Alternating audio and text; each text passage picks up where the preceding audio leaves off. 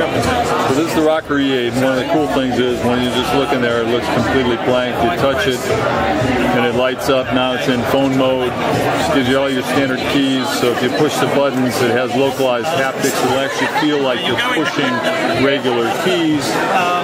So that's phone mode. If you want to go into music mode, you simply push the music button. It goes into music mode, and as you can see, the whole face of the phone changes over to be your standard controls for music: fast forward, reverse, play, pause, and shuffle and repeat. All at your fingertips right there. You can back out of it, go back to the main menu. So just a great device. You can also then go in and in camera mode, it does the same thing. Turns into camera mode, gives you the appropriate keys for camera. So it's all about making it a multi-purpose device, a music device, but making that experience really simple so that it's a great experience for the consumer. Simplifies their life. They don't have to hunt and peck for a bunch of different keys based on the functionality that they want to use at the time.